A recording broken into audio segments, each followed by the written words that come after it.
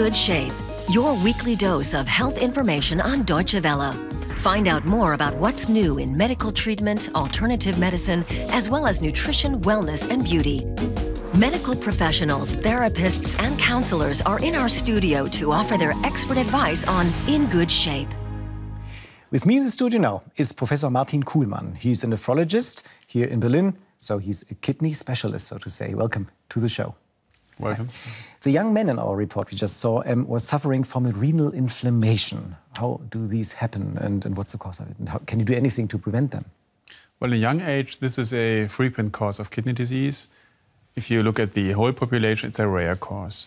These kind of inflammations, which are called glomerulonephritis, occur in many instances in relation to a bacterial or viral infection as a consequence when the body is producing antibodies and there's a kind of autoimmune disease. So they're not a real inflammation disease or not a real bacterial disease then? It's not an infection, it's an inflammation of the kidney tissue. And can you do anything to prevent them? Well, if you want to prevent kidney disease, I think you have to take care of your blood pressure. You have to, if you're diabetic, you have to take care of your blood sugar. But there is no real way to prevent glomerulonephritis. Okay, and they are not the most causes for dialysis, I guess, glomerulonephritis. So what is the most frequent cause for putting patients on dialysis? Well, the patient we just saw in the movie, I think we have about 10% of those patients on dialysis. The majority of patients on dialysis has either diabetes or high blood pressure as an underlying disease. And once being on dialysis, can your kidneys ever refunction after failure? Once being on dialysis as a diabetic or hypertensive patients, the kidneys will not regain any function. So they will completely lose their function and the patient has to either stay on dialysis or go through transplantation. Renal insufficiency is often only detected in later stages, as there are no real symptoms. So how can I detect renal failure? The first signs of a kidney disease occur in the urine. You see some red blood cells in the urine if you look by microscope, or you find some proteins in the urine which normally don't occur in the urine. So you can detect these changes by a test strip. And you can use these test strips in the office, at the doctor's office. And can you go to a pharmacy and do this for yourself? Usually you do this with the doctor. Okay. And if you detect kidney diseases early, is there a better way to treat it? If you detect them early, we can make a firm diagnosis. This is done by kidney biopsy. And once we know the diagnosis, we have various ways to treat kidney diseases. And you can successfully treat kidney disease and prevent dialysis. Okay. And after a kidney transplant, how long can you expect to live nowadays?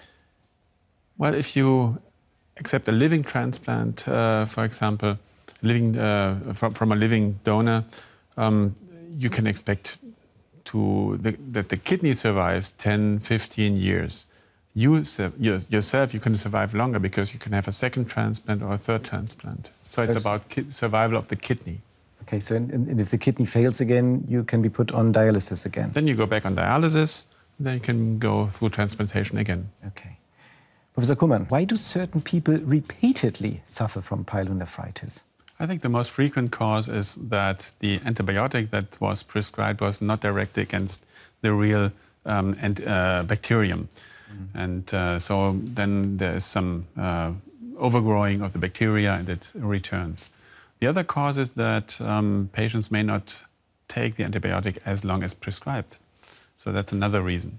And the third reason is there may be some changes in the urinary tract system so that the urine, instead of going the correct way, flows back into the left pelvis or right pelvis, and then the bacteria grow in the kidney, and you have pyelonephritis.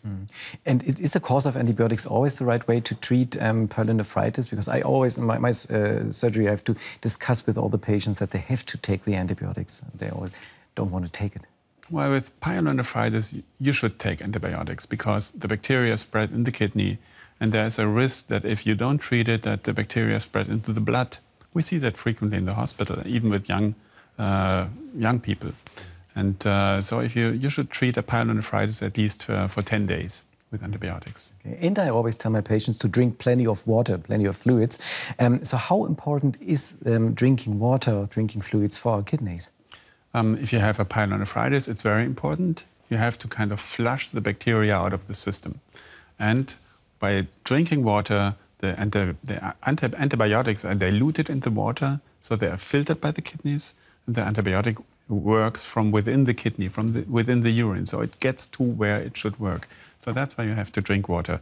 If you don't have pyelonephritis, the kidneys take care of your water system, and kidneys are perfect in concentrating the urine and diluting the urine. So if you are thirsty, you should drink. If you're not thirsty, you don't have to drink. And is it really water, or are there different drinks you should take? Our viewer Arash Hadari wants to know what kind of drink is best for our kidneys. Well, we do recommend water. On the other hand, if you want to prevent pyelonephritis or urinary tract infection, there are some studies showing a slight effect of cranberry juice, for example. So that's what we do recommend to some patients. Mm-hmm. And what about very hard water with calcium in it? Our viewer Hajira Raja wants to know if drinking hard water can harm the kidneys.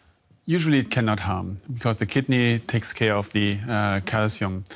But if you are suffering from kidney stones, for example, if you are suffering from kidney stones composed out of calcium and phosphorus or calcium and oxalate, then if the kidney filters the calcium, then you have a higher concentration of calcium in the kidney, and that goes directly to the stones and increases the size of the stones. Mm-hmm. And if you want to treat kidney stones, I mean, there are a lot of things you can do in Western medicine, but what about natural remedies? Can you take any natural remedies for kidney stones?